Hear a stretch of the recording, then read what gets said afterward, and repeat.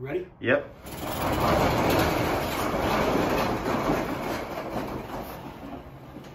Holy crap! I bought a 5th gen VFR, but is it as good as everyone says? See, some bikes are truly good, just great, and then some are good for what they are. I tend to get lost in that last category. The promise of an all-rounder is like a siren song that calls to me at some weird brainstem kind of level.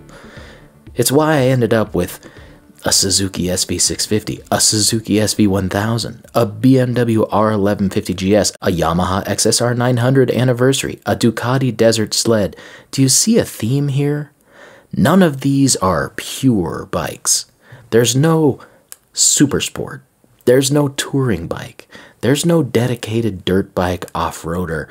They're all good for what they are, but are they truly good?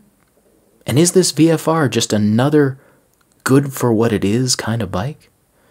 This is the beginning of the story that'll help me figure out whether this bike, equal parts racetrack heritage and street bike comfort, can truly be great. I'm going to take some time with it. I'm going to ride it on the street. I'm going to ride it in the rain. I'm going to ride it at the track, in the canyons, on the highway. I want to understand whether the enthusiast vote was cast for the VFR out of passion or out of practicality. So far, I've only ridden a few hundred miles since I picked it up, but it has been through the gale force winds of the Palm Desert, through the snarls of LA's most infamous freeways, and then up roughly 50% of the California coast on the Pacific Coast Highway, Highway 1, which sounds idyllic, but it was in one of the worst rainstorms I've ever experienced on or off a motorcycle. Well, it's not enough to know anything yet, but it seems a pretty strong start. And I guess that's where this part of the story will begin. In the middle, really. See, the bike has 41,000 miles already. It's just old enough to drink, but somehow seems like it's been part of the cigar and whiskey set for some time already. Something about the perfection of the paint, the denuding of decals, the relative lack of billet bling and anodized animalism seems to indicate that this is a bike that spent the majority of its miles cozying up to an Aerostitch roadcrafter, not helmet, horns, and shorts and flip-flops. It even came with a record of all of its services, a real physical paper and pen booklet, an elegant logbook for a more civilized day. The owner from whom I bought it dropped it in the driveway, scuffing the clutch cover and his ego, but like a good, true VFR owner, he already had a new OEM cover and the gasket at the ready to repair both items upon sale of the bike. Every single fastener in the front fork assembly was fastidiously fettled and reassembled with aircraft precision, each bolt torqued and striped to prove its worthiness against the rigors of the road and the passage of time. No exaggeration and no accident there. I bought it from a professional airplane mechanic. Again, does it get more VFR than that? The few mods that were on show were the only real indicators of the passage of time, and likely a result of a few more driveway dumps and tipovers, Puick grips, billet levers, and a carbon can that actually looks and sounds great but seems a little too oh brother and absent father for a classic like this one. The test ride was, well, it was perfect.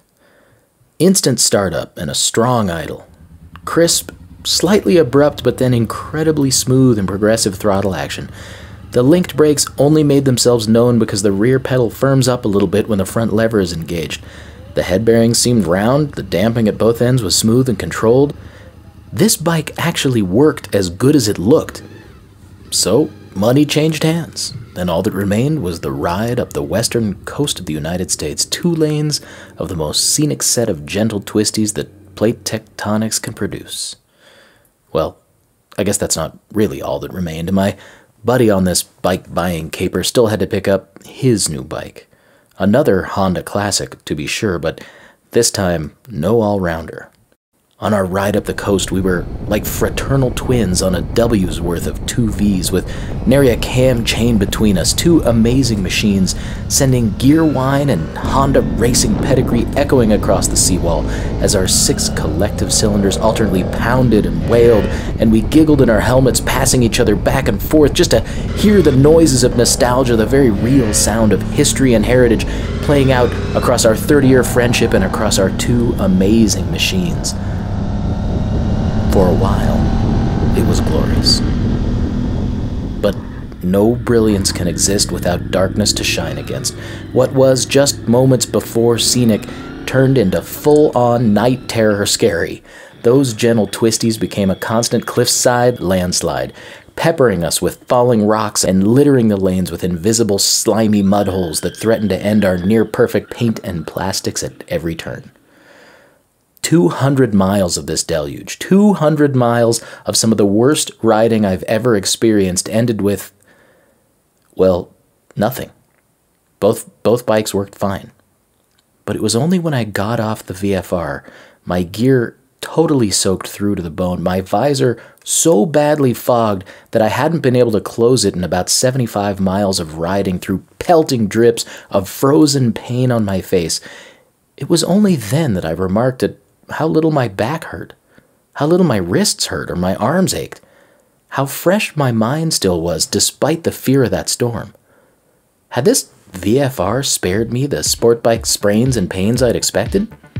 6 hours in the saddle with no lunch in the worst road conditions ever foisted upon man, and I was fine? Fine in this case is a whole lot better than fine. It's fantastic. A solid start, to be sure. Subscribe to follow along as I learn more about this and a few other potentially incredible motorcycles, and try to decide whether this VFR is a bike of passion or a bike of practicality.